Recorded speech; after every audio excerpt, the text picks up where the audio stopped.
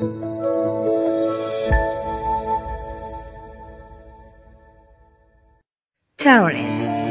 The human cost of terrorism has been felt in virtually every corner of the globe. The United Nations has itself suffered tragic human loss as a result of violent terrorist acts.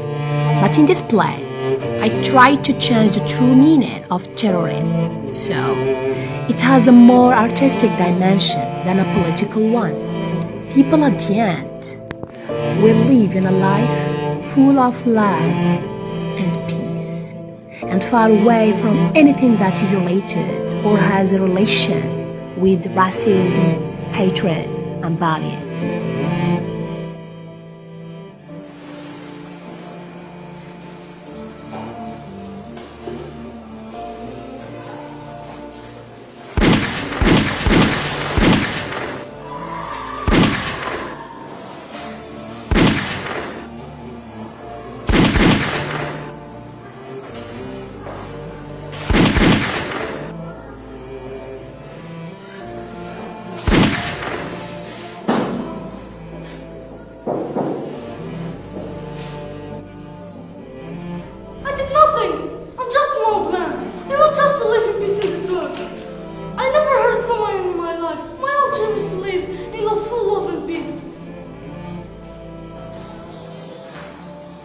What are you going to say to my wife?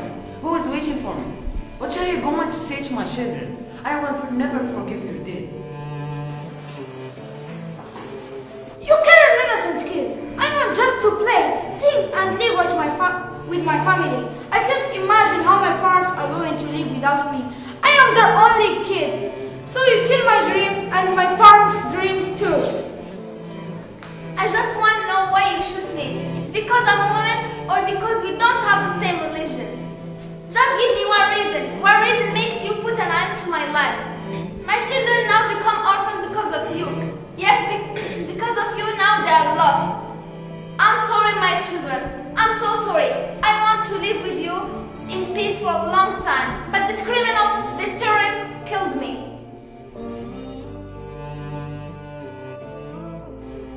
I killed you because we were different. I killed you because of your religion. Terrorism has no religion. I killed you because of your color. Terrorism has no color.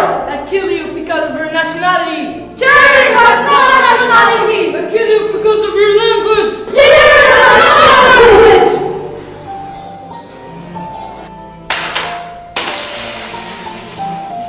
I'm sorry. I lost my mouth. I shot you. Please forgive me. Oh my God, we're all humans, no matter what language or color or religion we are. Please forgive me. Ladies and gentlemen, I will present the characters. The man is Mohamed Khatiri. The terrorist is Ayub Mehden. The old man is Abdou Shokeri. And the child is Judge Bilo.